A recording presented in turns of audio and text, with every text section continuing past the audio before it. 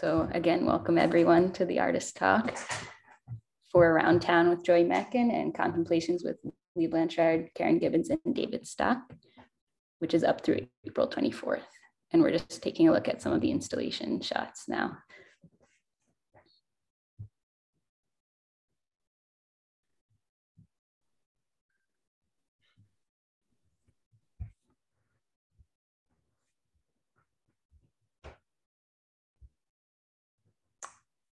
Are we, okay. I think you're muted, Susan, sorry. Shall I go ahead with?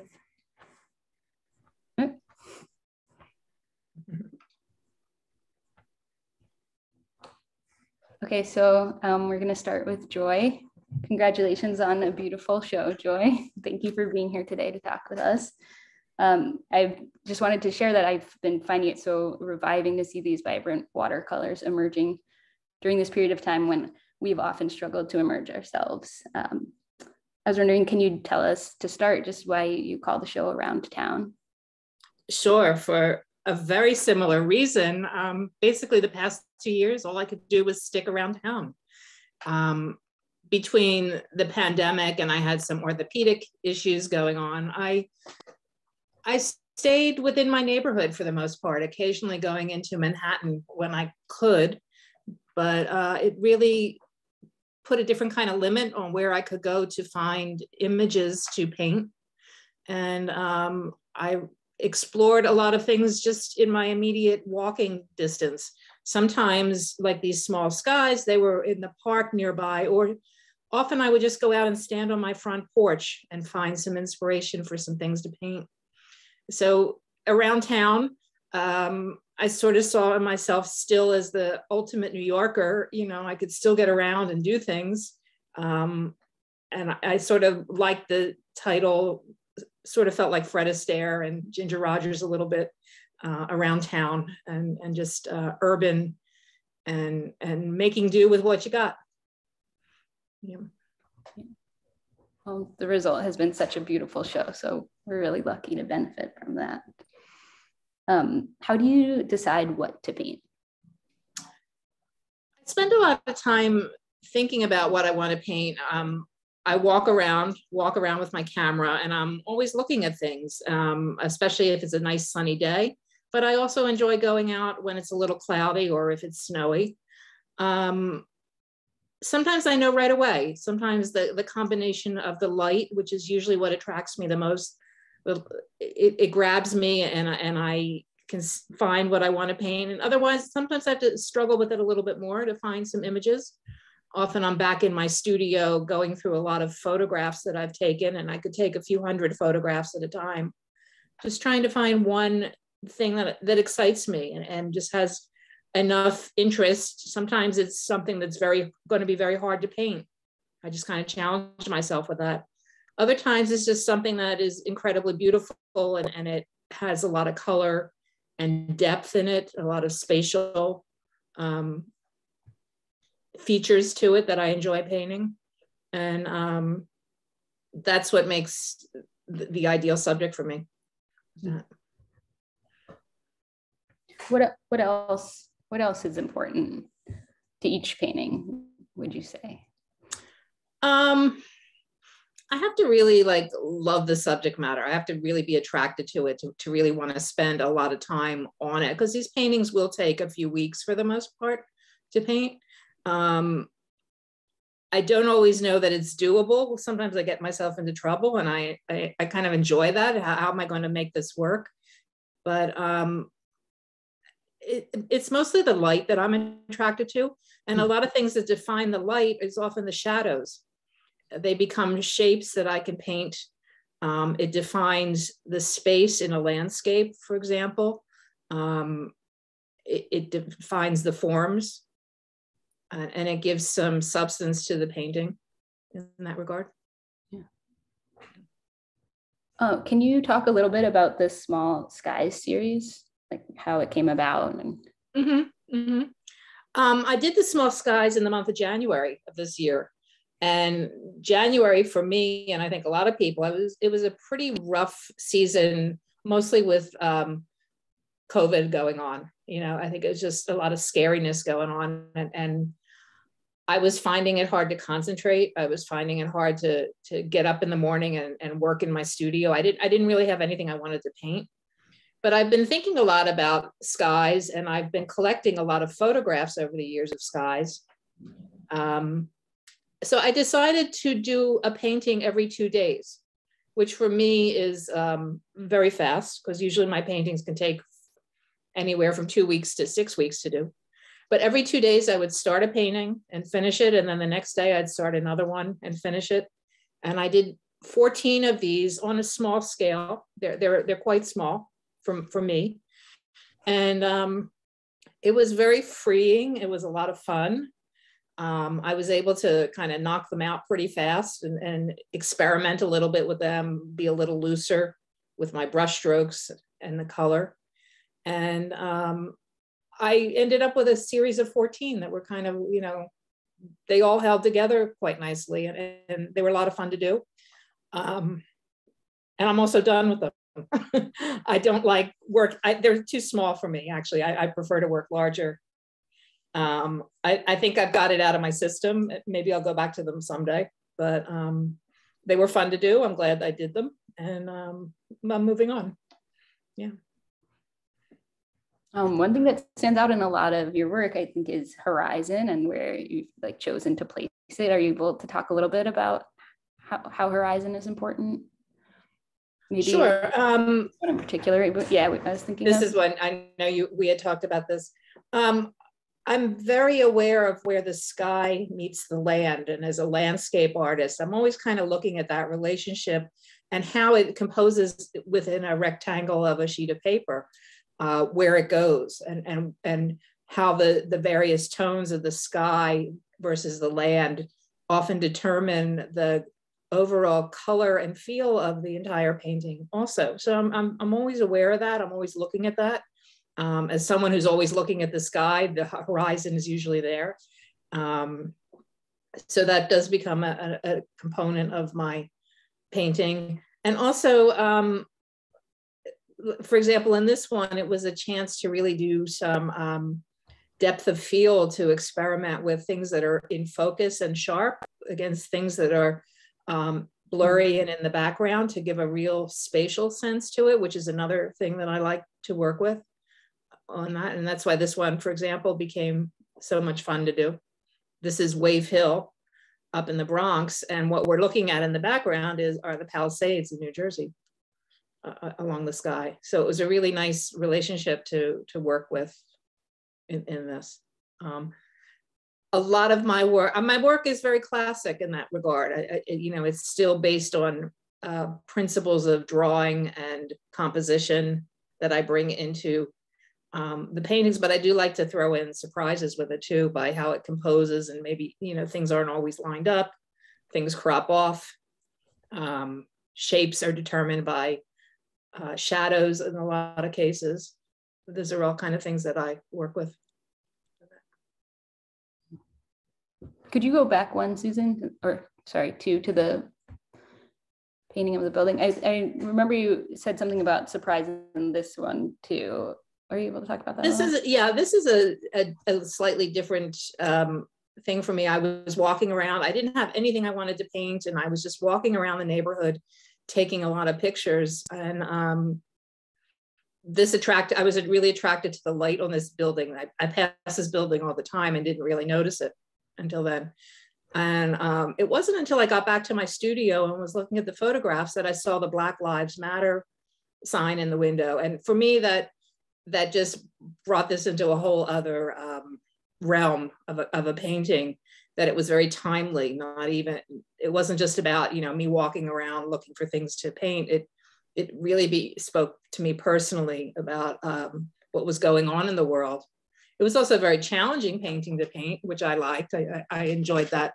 But I felt that this went beyond just, being a pretty painting at that stage, that it became something that it was a real marker of the time because of the Black Lives Matter sign.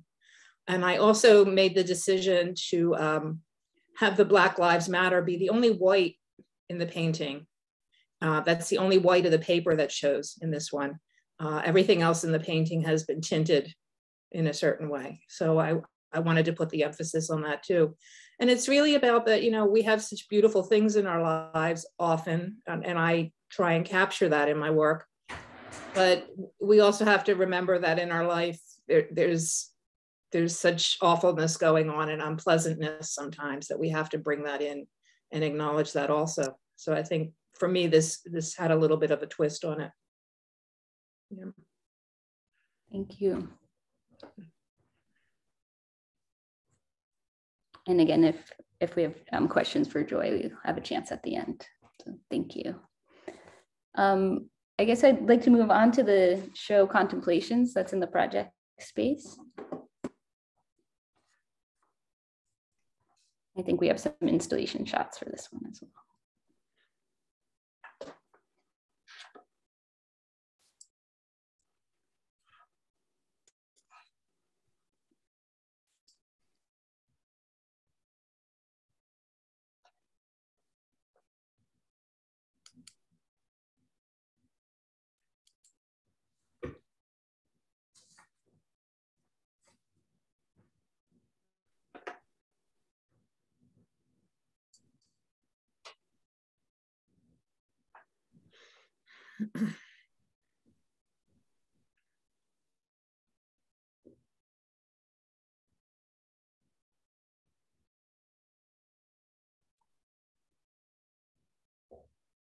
We can start with David.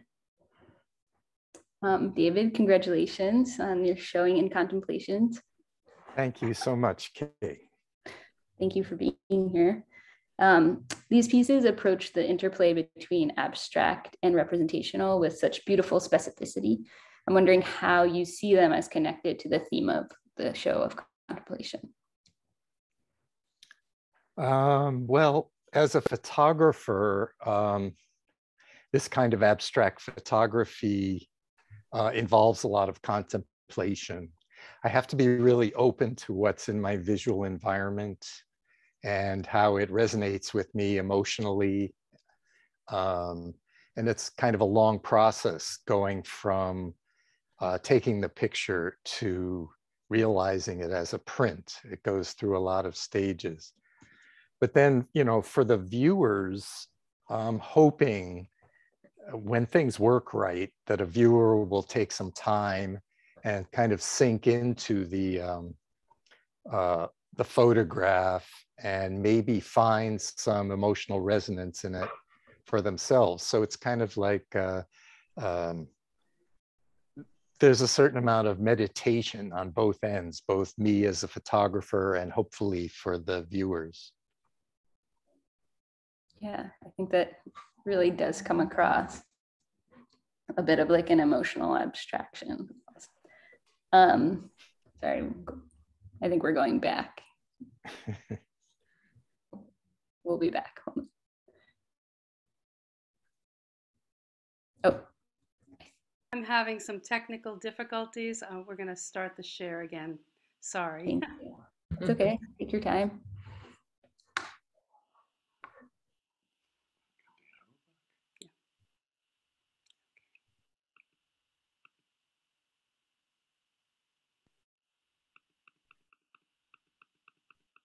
I'm getting the quick.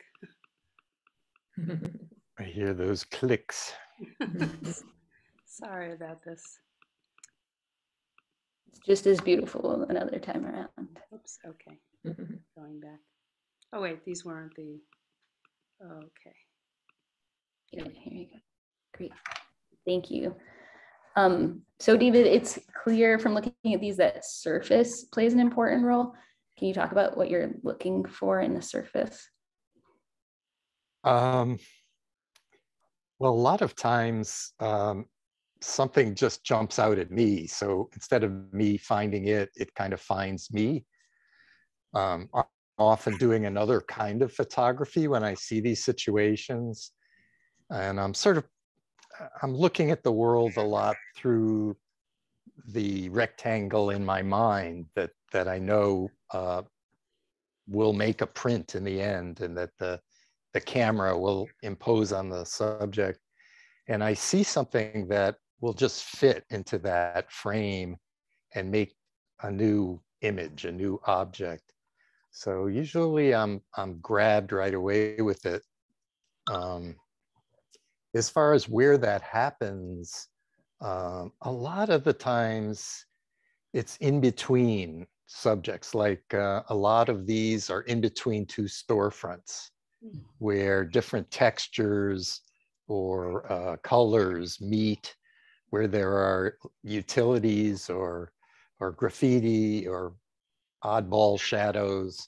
And a lot of them are also around the corner, like, you know, if you're walking down a busy commercial street and then you turn onto, go around the corner, you find these, you know, electrical conduits and stuff for the fire department, and these changes in texture from the commercial to the residential or whatever. So those are situations where I often find this kind of subject.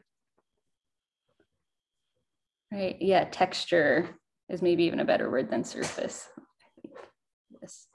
I'm interested in the dimensionality of the photographs and how shadow, which is often used to make an object more three-dimensional and like representing an object, is sometimes used here to push the image further into an abstraction instead. And I'm wondering if that's something you're consciously exploring or how you think about that. Well, I hadn't really thought about it that much. There's one of these where there's a photograph of a shadow of a tree. Maybe we could look at that. Yeah. But actually, I think that's a really good point. A lot of times the shadows are part of the composition and an element in their own right, more than being used to define something else. And I like that little switch up. I like making the shadows a graphic element in their own right. I think it adds a little bit of ambiguity to the images. Yeah. And then lastly, could we go to the photograph that's called Homage? Thank you. So yeah, I was wondering if you would just tell us, is it an homage to someone or something that you wanted to share? Yes, this is an homage to someone who is a real mentor to me, Aaron Siskind, who is a great abstract photographer, worked in black and white, but he used to photograph peeling paint and walls and textures close up and make beautiful abstract images. He hung out with the abstract expressionist painters in New York and considered himself an abstract expressionist. And he was a big influence on me. Thank you. And we could move forward with Karen. Karen, congratulations. I'm very drawn to the gentle tension between segmentation of the panels in this piece and the unification of the overall image and how it's been painted. I know much of your work is contemplative at the core and explores themes such as healing and transformation. And I wonder whether you experience the process of painting itself as contemplative and or transformative healing, etc. Yes, that's the short answer. Thank you, Kay. And Kay, thank you for taking over the moderation so gracefully. Appreciate it.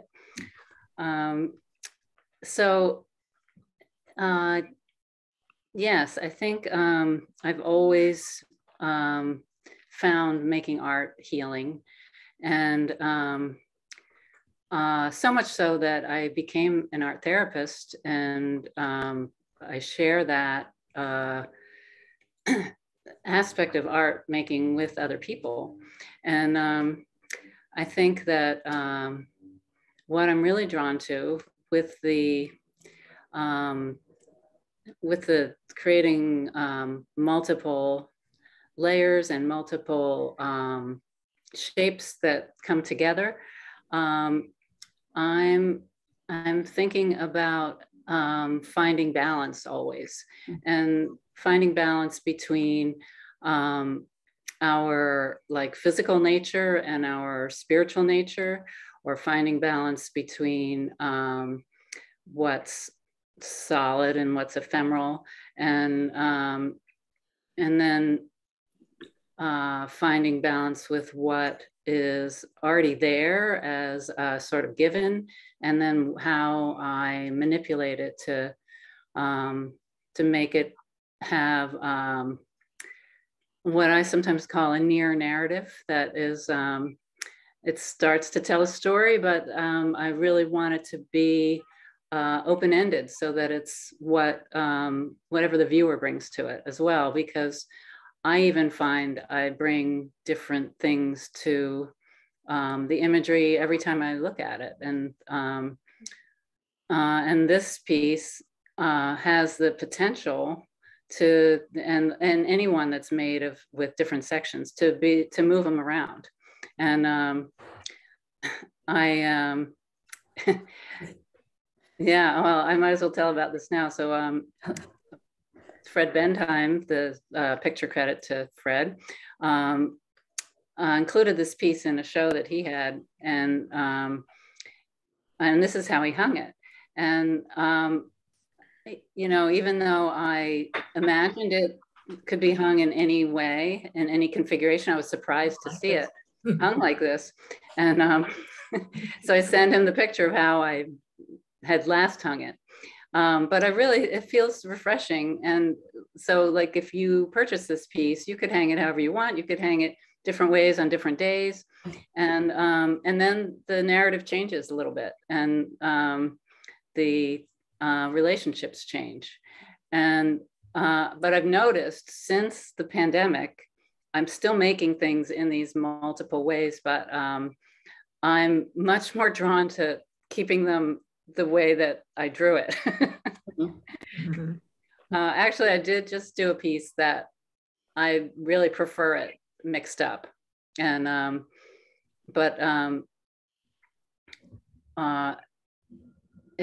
I had a show at about a year ago, and I called it Choose Your Own Adventure, because all the pieces were, had multiples that could potentially be rearranged.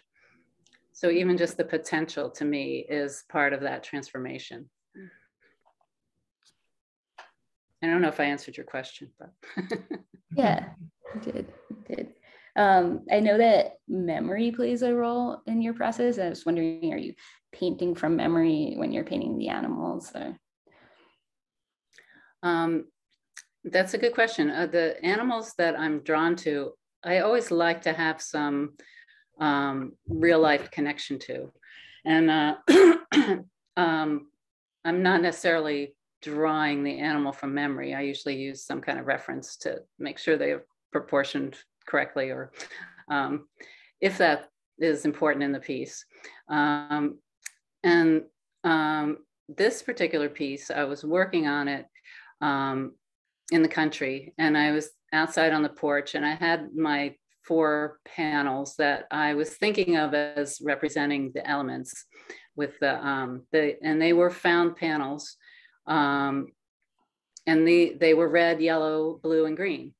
And I was imagining that I wanted an animal to dominate the composition, and in that feeling very connected to nature, and also wanting an animal for that connection to like instinct and symbolism.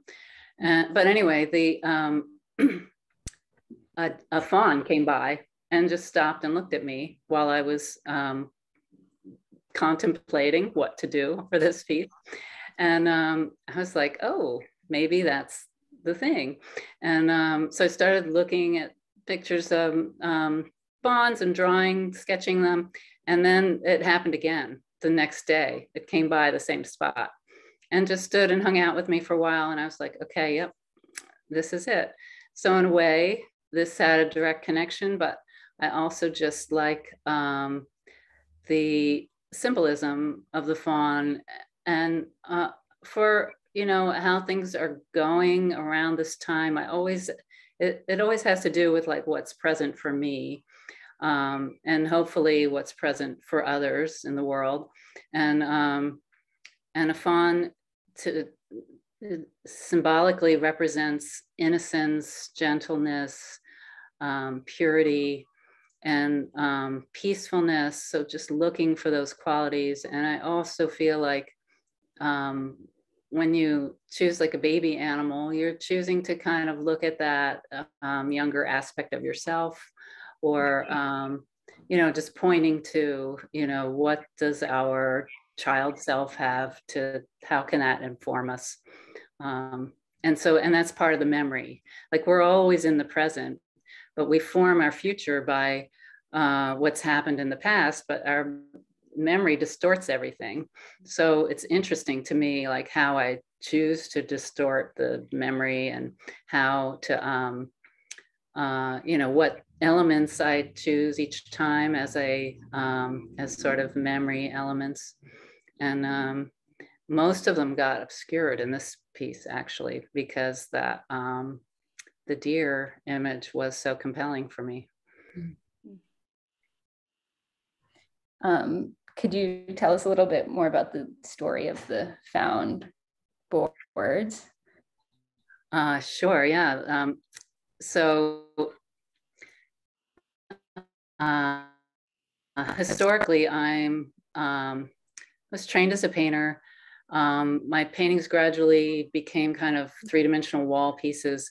And then I made a lot of sculpture that was always painted. So my roots in painting kind of stayed, but I would use found objects as a kind of armature and stretch nylon fabric over it. Then I could gesso the fabric and paint that, so that the vestiges of the found object would show through and be part of the kind of memory, or the symbolism, or just the energy of the piece. And as my studio filled up with sculpture, and not that many people have space for sculpture in their, especially New York City apartments, I started thinking maybe I should go back to 2D.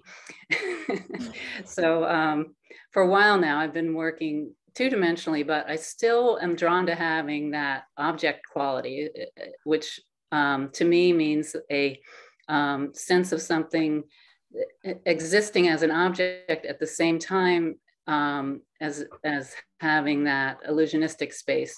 So, you know, if you're only interested in the illusionistic space, you don't need to use birch boards that have this dimension to them. But I love to have that to start out with. And then even more, I love it if it already has something that I'm kind of playing off of to start out with.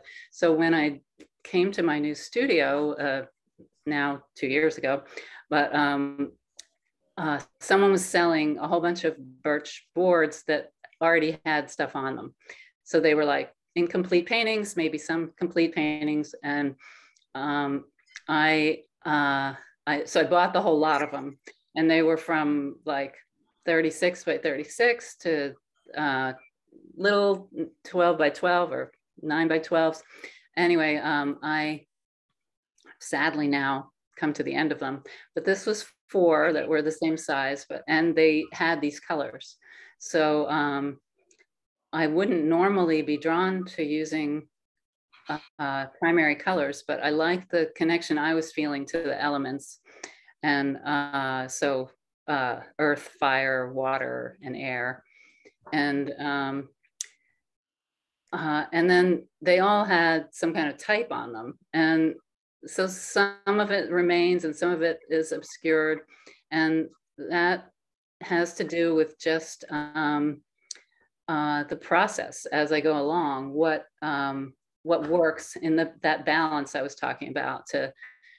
And so it's not even, in a way, I feel like it's not under my control. Like I wanted to keep in the top right in this configuration, it said humans unite. And to me, that was like, oh, this is exactly what we need right now. But it couldn't stay. So you can only vaguely see humans unite there. But then that's interesting to me too. Like it's embedded in the painting and not necessarily, you know, overtly present, but you know, in the layers of memory that are embedded in this painting. Yeah, and folks who've seen the show will know that this is, you know, from the door, such a arresting image on its own. And then when you get up close to it, there's all these little details that you wouldn't have expected and little stories that are started and, you know, in the writing. So it's really definitely go see it. Yeah, it is a different thing in person for sure. Yeah. Thank you. Thanks, Kay. And lastly, we have Leigh Blanchard. Hi, Leigh. Thank you for being here. And congratulations on your showing in Contemplations. Thank you. Thank you. These images communicate so much deep emotion with such a like beautifully quiet tone. And I know there's a strong connection here, not just to memory, but more specifically to the fading of memory. Can you tell us more about that? Sure, yeah. So I related a lot to what Karen was just saying about distorted memory. I think there's a lot of similarity there with this series. It was actually kind of a healing process for me of getting over a passing of a pet, that puppy named Grover, and he passed a little too soon, and it was really hard. And I had been wanting to make some work for a while, and it just felt, you didn't want to force it. And after it had been about 2 years, and it just felt like I was thinking a lot about the memories and how they distort and change over time, but in not such a bad way. It becomes almost like you're just left with kind of an essence, like a feeling of just these strong emotions, instead of, you know, feeling like everything is really clear and really there. So it ties well with the with Contemplations. That was the whole kind of inspiration for the series. Thank you. Can you speak a little bit about the process of assembling the images themselves?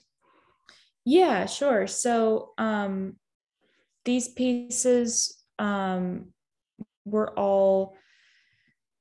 they're all photographs, and they're kind of using that like distortion of the original image of what was originally there, and kind of that fading, and it feels a little like a dream and a little like a faded memory. And I printed out a bunch of images and kind of wasn't sure exactly what to do with them. And I felt like some images just felt like one strong essence, like one strong memory, and I wanted to have those on their own.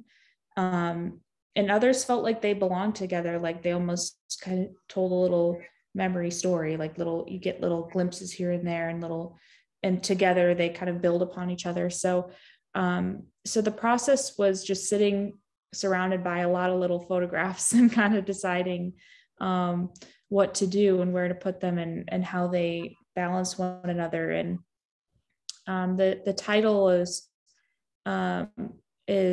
Everything Wondrous is Endless.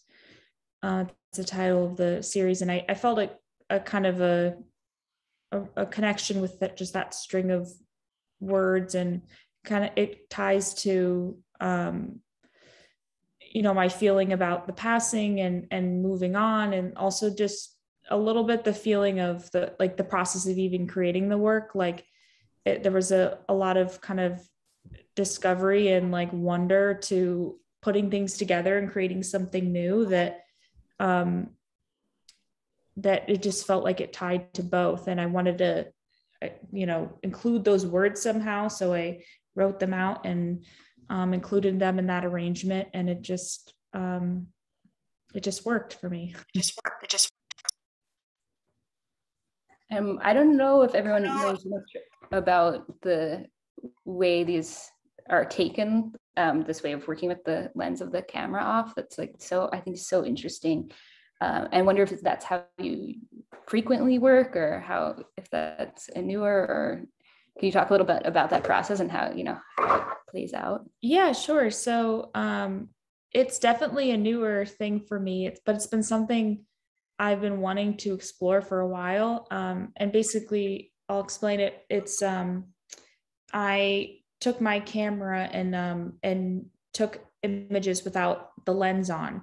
I would use kind of like little makeshift lens. I just like cut a little hole in some cardboard to give it some focus, but it's basically like photographing without a lens. So for those of you out there who take photos, it's like serious no-no. You're gonna get dust in your lens and to get it professionally cleaned. So I've been waiting to do this for a while until I got a new camera. So after like 10 years with my same trusty camera, I was starting to glitch out a little bit and decided, great, good opportunity for me this will be my lensless camera now. It'll get all dusty and stuff and it'll be fine.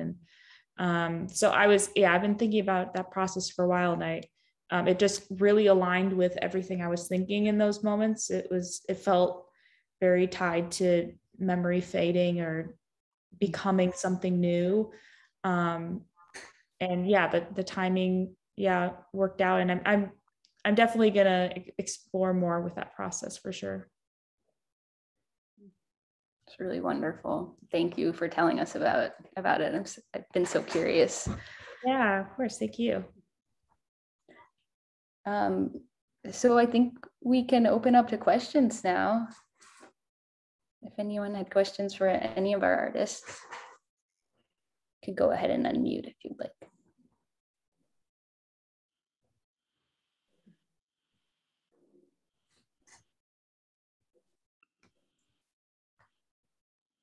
I have a question. Go ahead, Joanne. Doesn't matter. Go ahead, Karen. Go. I just, when we hung the show, we realized that something that unites all of our work is the grids that came along. And I think I talked a little bit about why the grid was important to me, and I'm curious about everybody else. I saw my small skies as being a grid. I had originally wanted to even hang them touching like that. I really just saw them very patterned, probably because I've observed other artists doing skies that way. And I liked seeing how the subtleties between each one. I thought that was really kind of neat. Yeah, I love seeing those that way too, Joy. It's really, you really start comparing the skies and then really focusing on like the time of day and just those little differences, and really beautiful. And it becomes a patterning thing more than just an individual object. Yeah, I guess I would say mine was just, some of them felt, it was just a little bit of an instinct thing, I guess. Like some of them felt strong and strong on their own, and others felt stronger together. And I think it was just kind of what felt right for me. It had a nice feeling. It had a nice feeling of a window pane as well, even though the pieces didn't all match up together. Just it hinted toward this idea of a paneled window. So that's nice. Yeah. I was just going to say that both shows, both Joy's and the Project Space Artists, are really beautiful together. I was intrigued by both parts of the gallery. One thing I'm not a photographer, but since I've been a member of the gallery and have seen Leigh's work and David's work over the years, as a painter, I have really had a whole new vision and insight into what photography can be. and I love the painterly qualities of your work, both of you. And also in David's work, I remember the first time I saw your work, David, when I became a member early, it's almost 7 years ago now, I guess. But I really wasn't even sure what I was looking at. I thought I was looking at a part of a photograph and a collage next to it or something. And it just still amazes me how you manipulate the space and the color and the shadows you're talking about. It's truly, I think, just beautiful work for both of you. And Karen, I don't even know what to say to you. You've also influenced my own work because although I've always layered things and stuff, I feel much braver now because it was a hard switch for me from oil to acrylic or flash. But I realize now that I'm having a lot more fun with the overpainting and things start out so differently than they end up. So you've given me a lot of courage to do a lot more manipulation. So thank you. But both shows are just really spectacular. Oh, and one more thing, I'm sorry, but one more thing is that the way that the project space came together with these grids you're talking about, sometimes we divide people's work up and the installation committee sort of plays off one piece from another. But I think in this particular show, it's sort of the work itself dictated how it should be hung in these units. And I think it's beautiful. And that's all. David, did you plan to have your work hung in a grid or you? I did, the smaller pieces I did. Thank you, Joanne, for what you were saying. When I saw, when I made the prints and I saw them together, they just fit. Like they have certain kinds of commonality in feeling and composition and color. And it's like, oh, these all came out of the same person. They really fit that way. So yeah, it worked out really well, I think.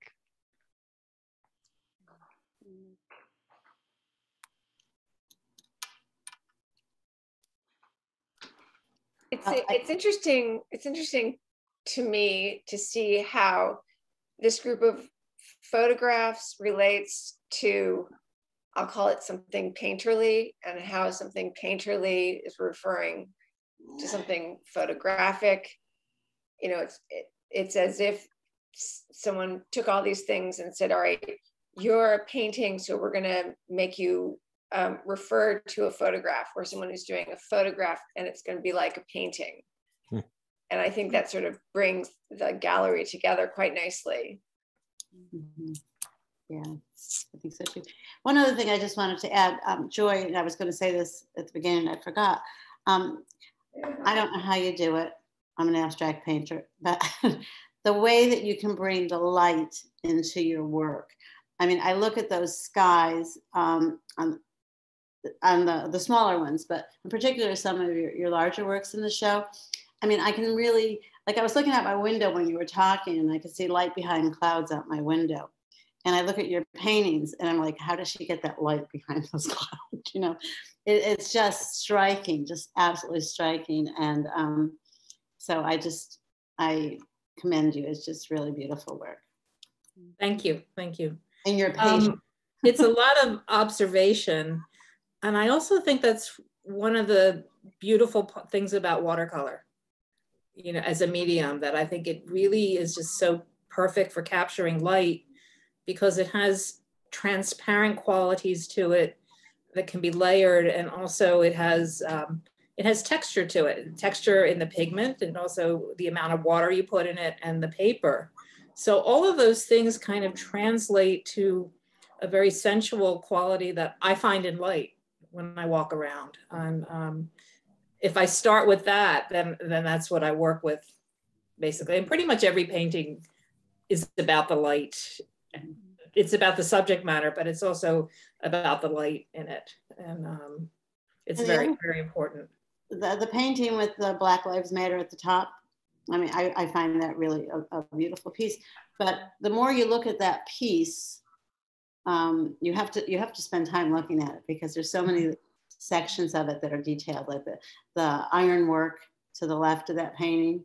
It's delicate, it's there. It's, I mean, the color of the stone. I mean, there's just so much to see in one painting. And so, I mean, when I was sitting at the gallery, I mean, I spent a long time looking at your work because I thought, oh, I didn't notice that the first time I saw the painting. So there's a lot in each one of them. Yeah, thank you. I spend a lot of time, you know, I spend a lot of time drawing these pieces first, and drawing is very important to me in the start of the piece. If the drawing is not accurate, and that's the best word I could use, you can never put that in later because you can't erase the watercolor. So if you misshape something, it's going to stay there. So while I'm spending, you know, a week or so drawing out these larger pieces, it really gives me some time to contemplate, how am I going to paint this? What am I going to attempt to do? What procedures am I going to follow? What steps do I do? And I'm always surprised because halfway into the painting, most of that goes away and I got to figure something else out. And that's sometimes the fun and the challenge of it. But there is a bit of a plan I have to how you work with it. And I don't know that I wouldn't call it technical. I would call it, you know, working with the watercolor, letting it misbehave, letting it do what it's going to do. And I think if you look at my paintings, especially if you spend time, you'll see brush strokes, you'll see water drips, you'll see blotches all over the place. And actually I love that. And sometimes I force that in the piece. And at the end result, if I do it well, it actually gives a very realistic look to it. And you know, people go, it's so detailed. Well, in a funny way it is, and in a funny way it isn't. It's just me kind of working with the watercolor, and usually like a lot of water, and I use very heavy paper that absorbs a lot of water in it. So sometimes I got to put it away for a day and let it dry. It's got so much water in it.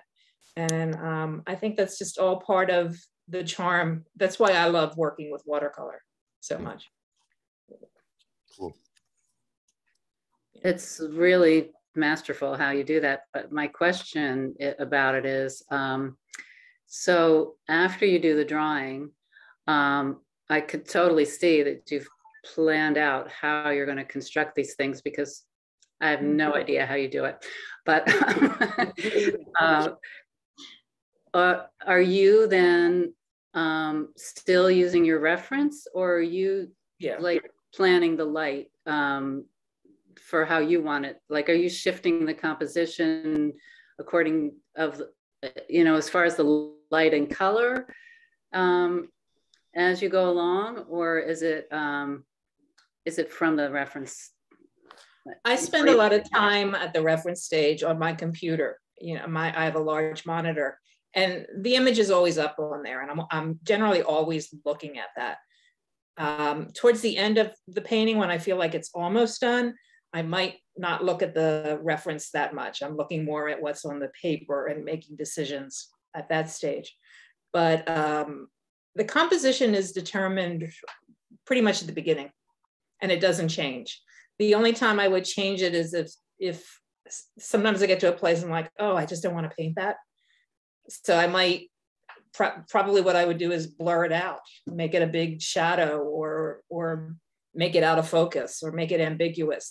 There's a lot of actually ambiguous areas in the paintings that work against the sharp areas to give it a realistic kind of feel.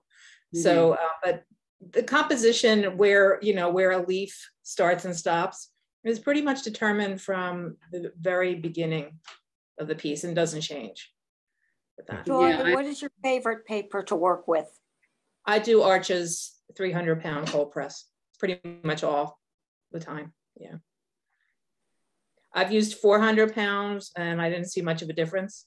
But to me, there's a really big difference between the lighter weight and the heavier weight in the result I can get. And also you can, it's rather forgiving. You can use harsh brushes, stiff brushes on it to erase areas and stuff. And it doesn't really complain too much. Yeah. Joy, I had a question about journaling. And I didn't know, I know some artists write in their journals, some artists draw in their journals, but from what you've said, it almost sounds like your photographs are your journals.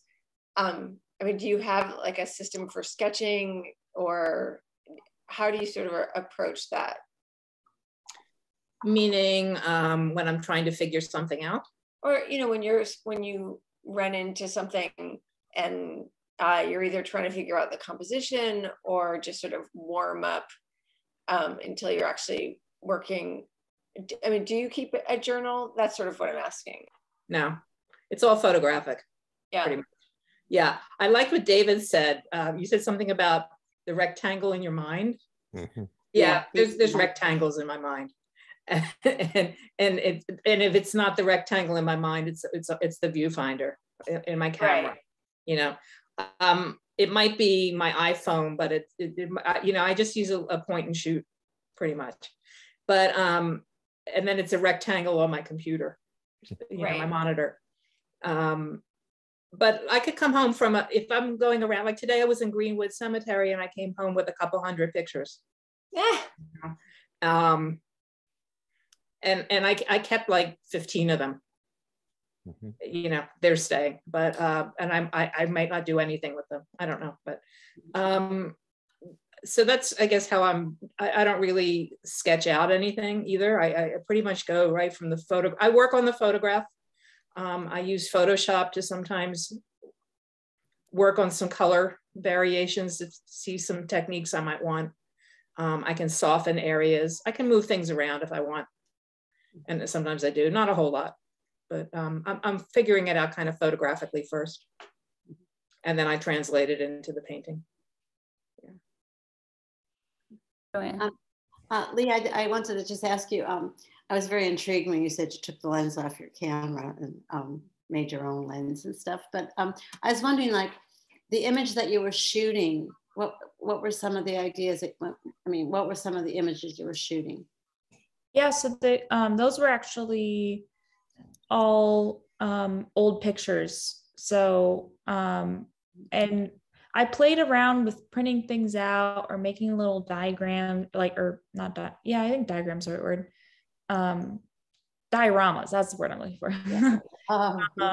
But then I found the thing that kind of worked the best was actually just pulling up images on my computer and then, you know, taking my camera and taking the lens and putting on little makeshift lenses. And they were pictures all kind of during that time, and just those, you know, pictures that, you know, I think back on, and it's funny pulling them up again. It's like, they don't always look the way I imagine them in my head too. It's like you forget, even though you have picture evidence sometimes too.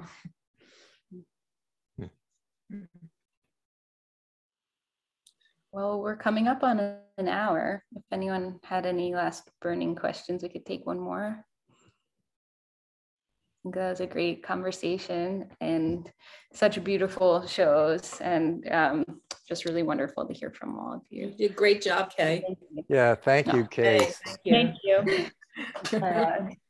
So I just wanted to share that we do have a closing event for Joy's show on Sunday, April 24th from 2 to 4 p.m. Vocalist Mary Catherine Monday will be singing a short program of songs that are actually based on New York City / around town theme. So we hope you can make it to that. And if you can't come into the gallery to see the show, you can view all of the work on Artsy. And I also wanted to just share that our next show at 4:40 will be Robin Roy's solo show, Short Stories.